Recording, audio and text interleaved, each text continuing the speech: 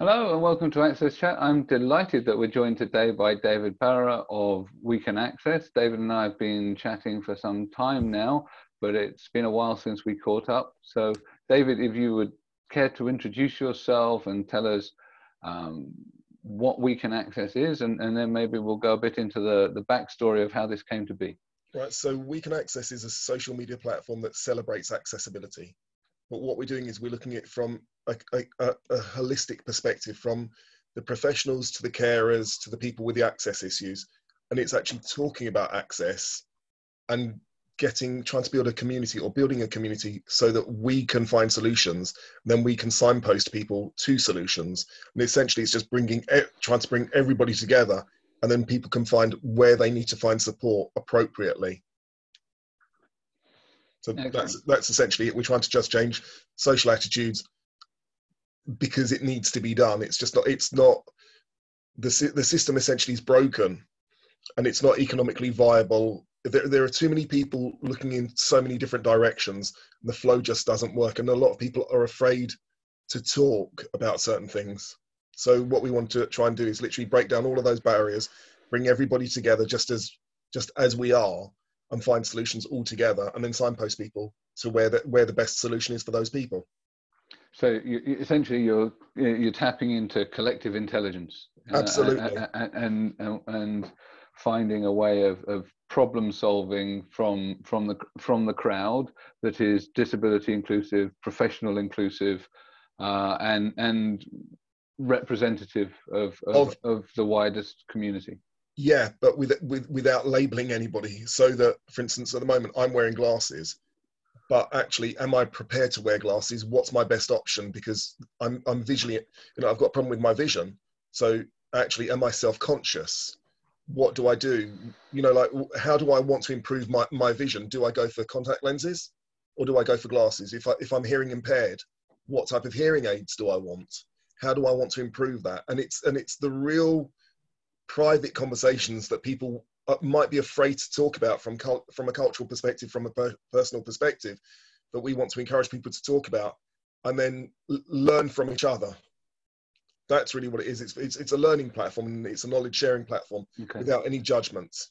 So we all share that love of social media and the fact that it can be a great place to exchange knowledge, exchange insights. It's one of the reasons why we continue to do AXSChat after 5 years, because every week we learn something new, not just from the wonderful people that we interview like yourself, but also from the community of people and the interchange of ideas as we discuss stuff during the actual Twitter chat. So totally understand where you're coming from in terms of, people being able to support each other. And I particularly like the social aspect, because I think all too often we look at stuff and we think, oh, well, we can just deploy technology. Technology is the answer to everything. And actually, it's social and personal attitudes that also impact on whether or not that technology is going to be successful, and that's for an individual. Yeah. No, and that's exactly it. So a few weeks ago on a blog, we got a 14-year-old boy who's tube fed wrote a blog for us. Now, what's that got to do with accessibility? He shared his story about his decision to get the tube in him because he had to get fed elsewhere. Psychologically, it helped him because he was feeling a bit down at the time, and he wanted to share his story. So from an access perspective, psychologically, writing that blog enabled him to feel better. It enabled him to share his story. For other kids, they could see it. We're getting, and we're really, really proud of this, we're getting what's the lady? A burlesque dancer who is writing about Crohn's and her issue with Crohn's. Now, to look at the lady, when we put up the blog, you won't think that she's got a hidden disability, but she has. So by enabling people to talk about their things from a social perspective, people can learn and think, okay, it's me, I can relate to that. That's how they found the solution. Perhaps this is one way that I can find a solution for me or people that I know. Yeah, and it's just building up those communities and signposting. So we want to celebrate who we are as people.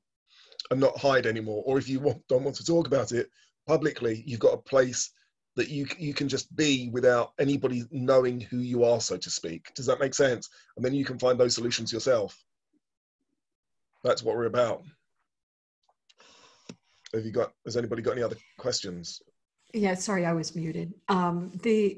So it is a good, program, but there are a lot of these, including, as Neil said, this is what we've been doing on AXSChat, and there's things happening all over the world, which is really good because we need it, especially during these times. There was an article that I shared yesterday on LinkedIn, which was pretty chilling, of the elder abuse that we're seeing, especially during this pandemic that we're all walking right now.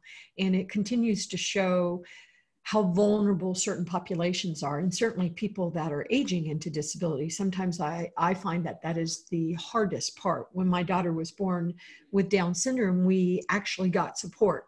We got community support, we got state support, we got supports to help us.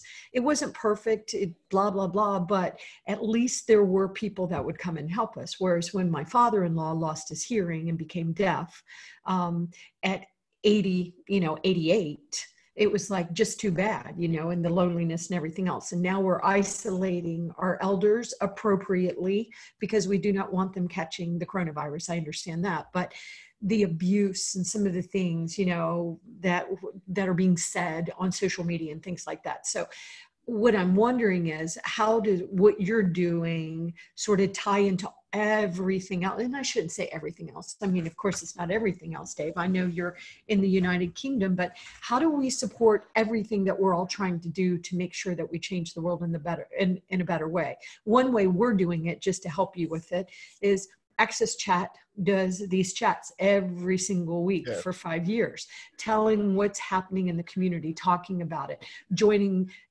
having very powerful voices join these conversations. But what do we do? Because there isn't just one answer. It's got to be all of us coming together and really making it. So I was just curious how you're collaborating and partnering. What's happening, and that's at the moment, is that we're running a pilot project with a special needs school, and the children the children have got a very wide range of access/disabilities. So they're actually using our platform as a school project and embedding that within their curriculum.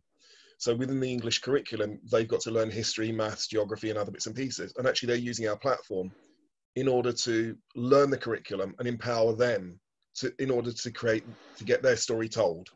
But they're using it as a learning source. And then also what they can do is they can then publish their blogs or their pieces on there.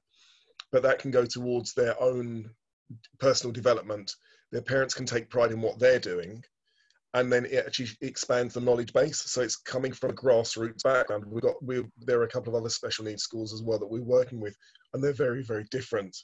We're working with other communities who don't speak out so much, whose voices are unsung, and we're starting to work with them to enable them to start speaking, because there are a lot of communities, particularly where I live, who aren't on social media, who aren't on the normal platforms, and they're a little afraid because there are cultural barriers. So the way we're trying to tackle it is just by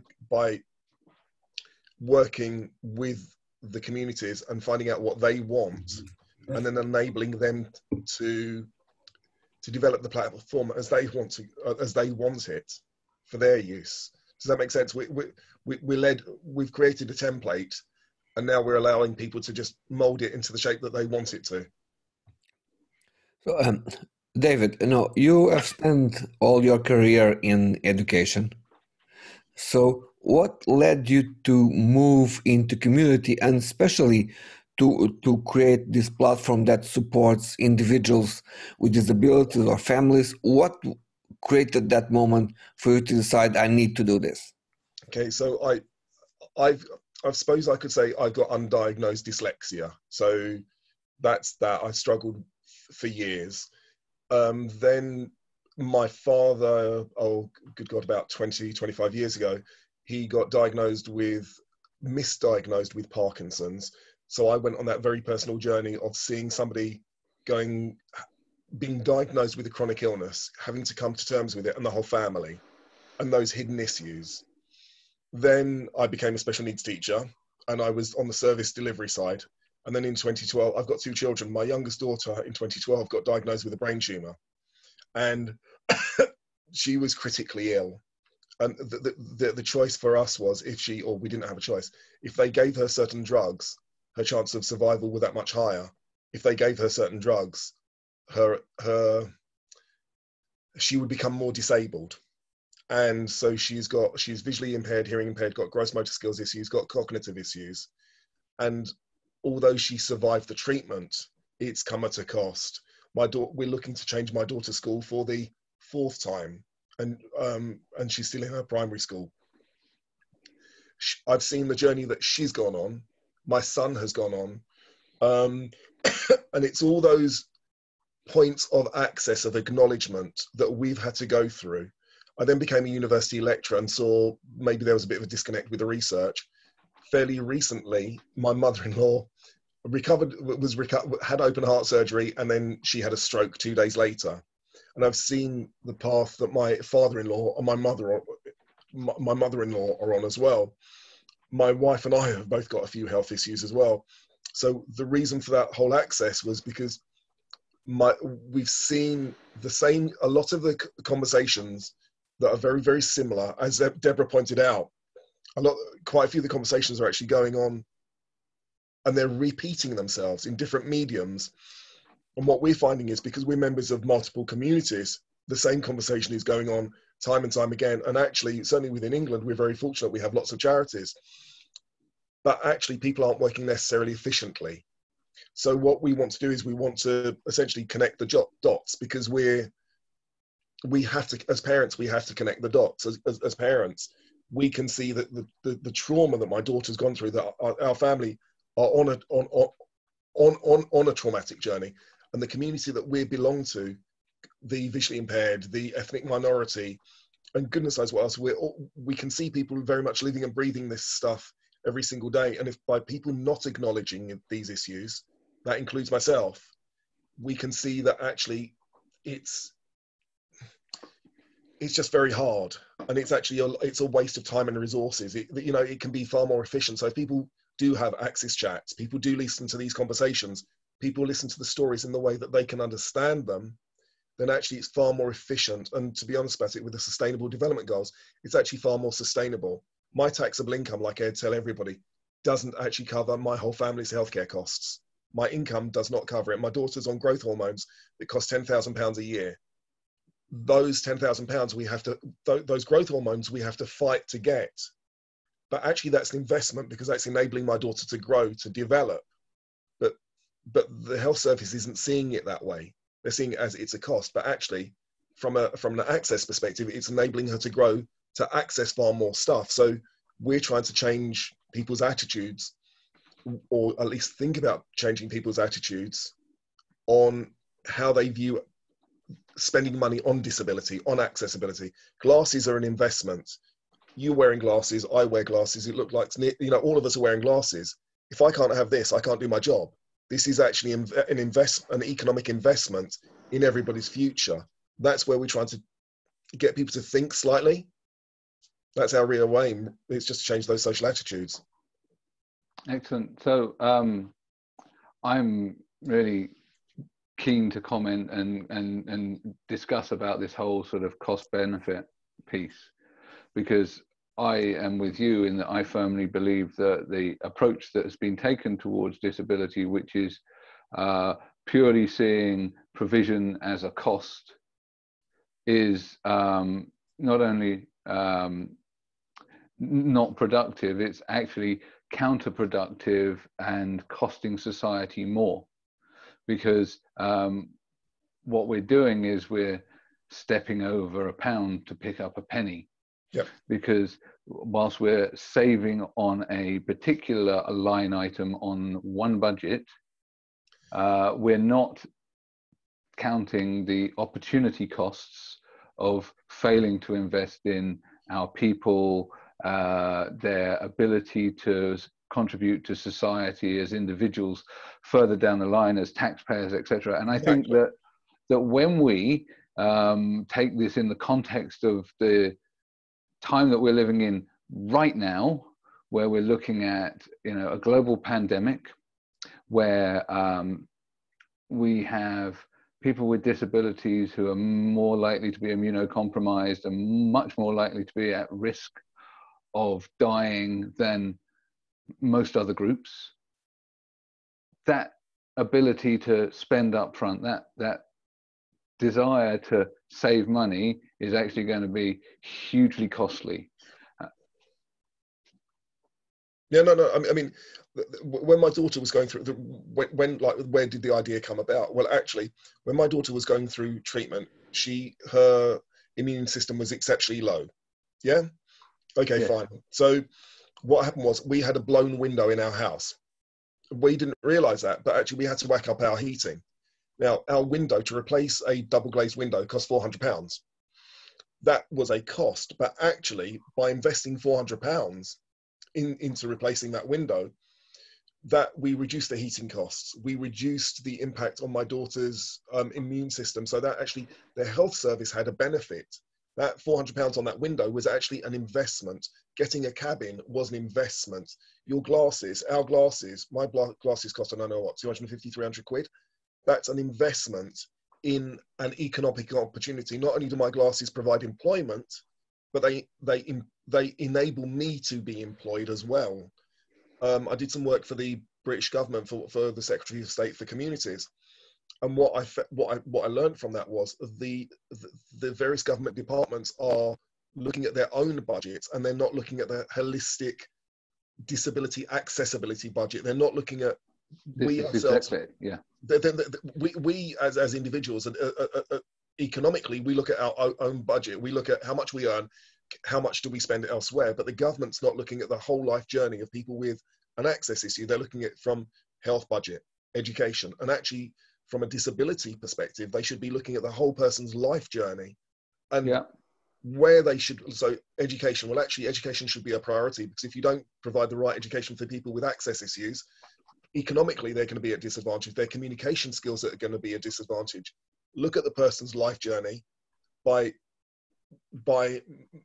making sure that pathway is successful. You're actually improving the economic well-being of the country and the nation, and making literally everybody richer. That's what WeCanAcces is all about. It's making it literally economically sustainable and creating new jobs, but creating economic opportunities.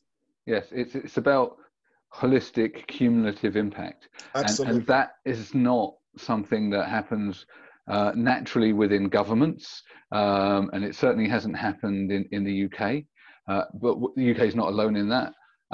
But that's what's required for societies to move forward and be inclusive. And I know Debra's wants to come in, so I'm going to hand over.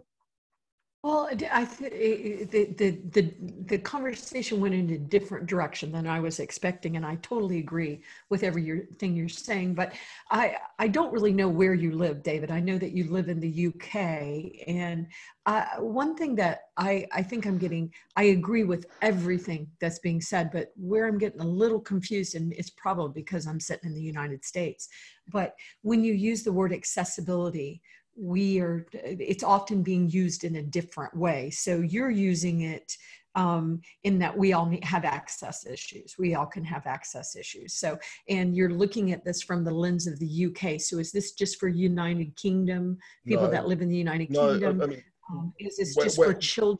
No. I'm getting just a little bit confused about where the conversation's going. The reason for the whole platform is because my daughter, when my father got ill, he was a member of a particular community that was a global community, that had global access issues. When my daughter got ill, we became a member of a global childhood cancer community. Okay. So all of the issues that we face, every single one of those access issues, work, education, we chat to people on a daily basis. We're on a Facebook group, the most amazing.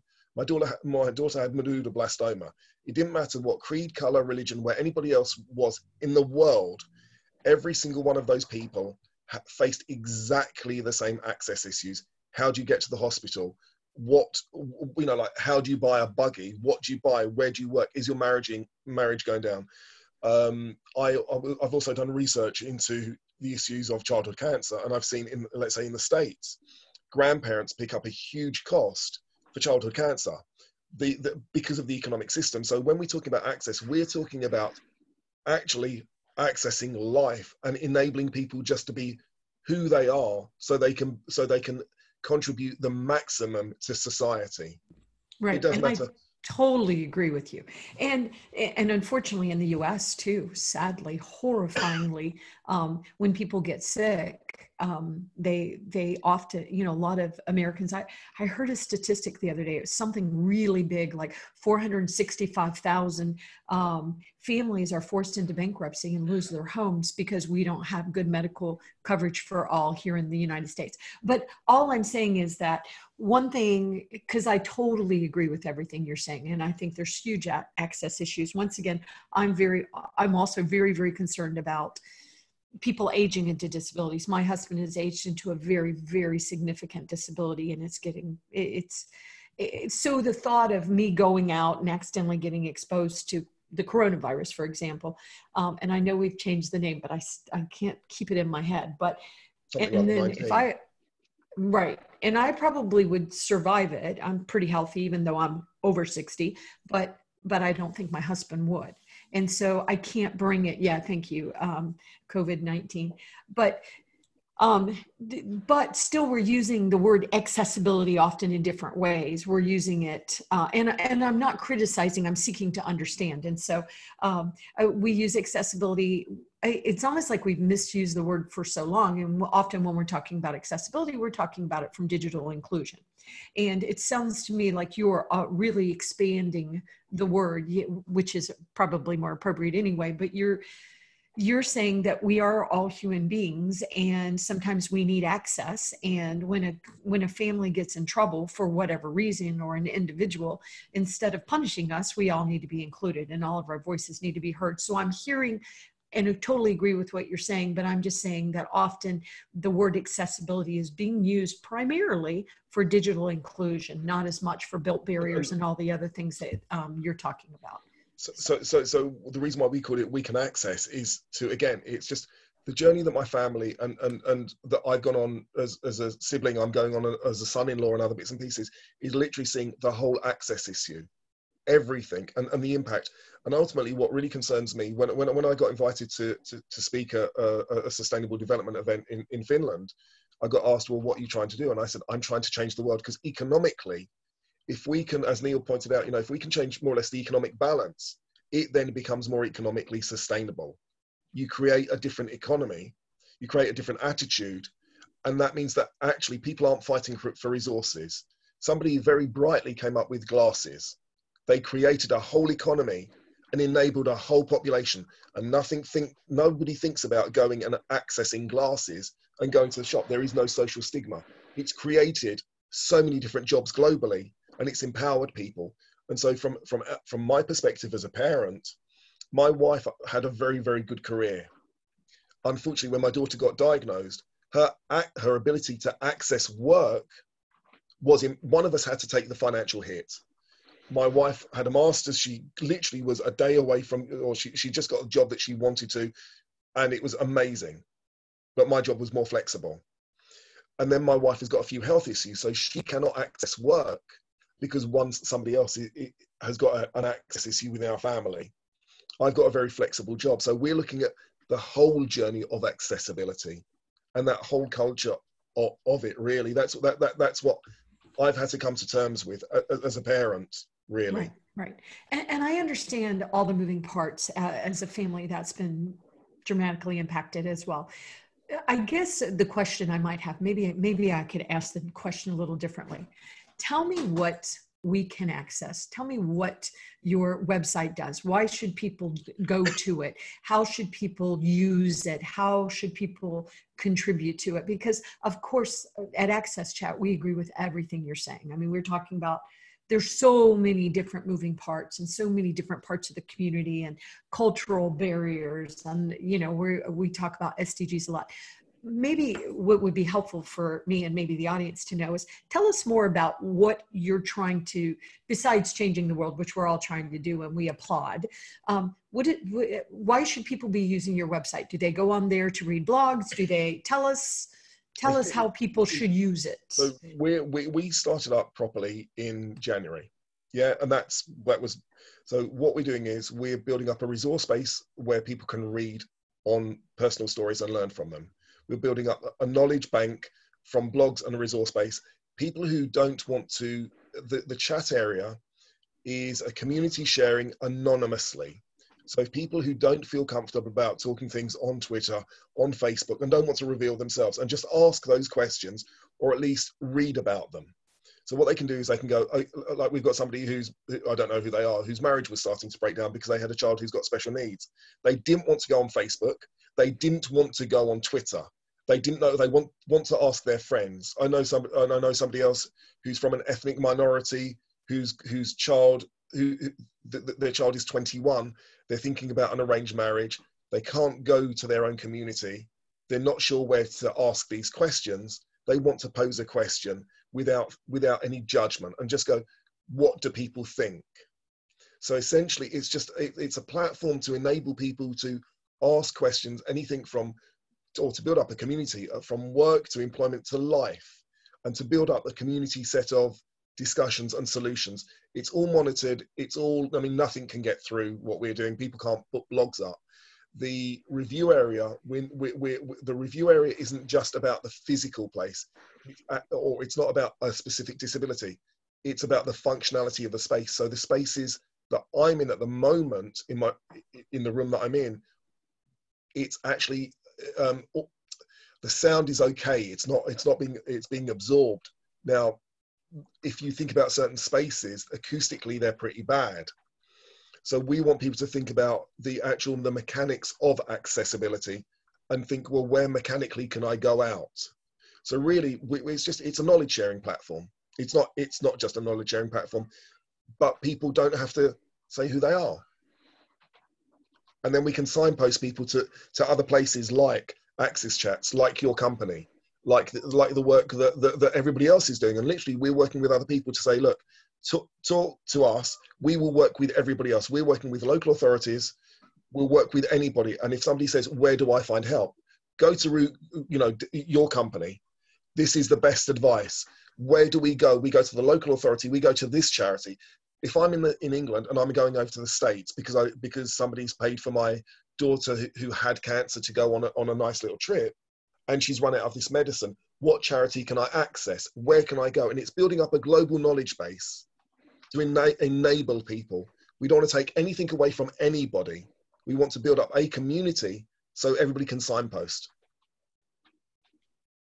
Does that make sense? I hope so.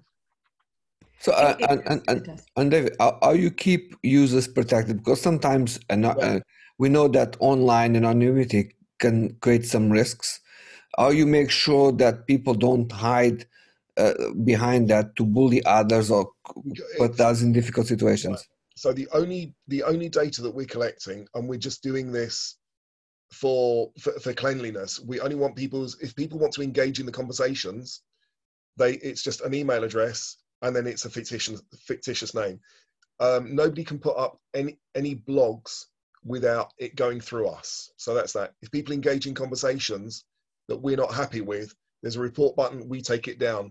We've also got various IT systems, and I've forgotten what they are, that check for swearing. We don't allow any images to go up. There's absolutely nothing. Nobody's allowed to have a peer-to-peer chat. Everything is absolutely open, and the moment somebody says, I'm not happy with this, we're not even questioning it. It gets taken down. We've also got moderators, because ultimately, irrespective of GDPR and various data protection laws around the globe, this is getting built from two parents who've got kids who have got disabilities. There's no way in the world are we going to allow anybody to hurt our kids and anybody else's. We know too many vulnerable people.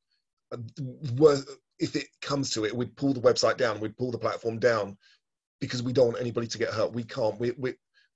It just can't. It won't happen. We're not going to allow it to happen. Does that make sense? So we've got Yeah, it does. many No, protections. no.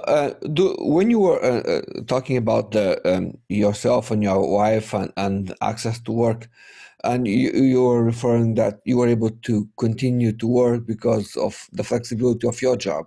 Okay, how important is that, not only to you but to other families, to be able to access or to engage with an organization at work that gives them that flexibility?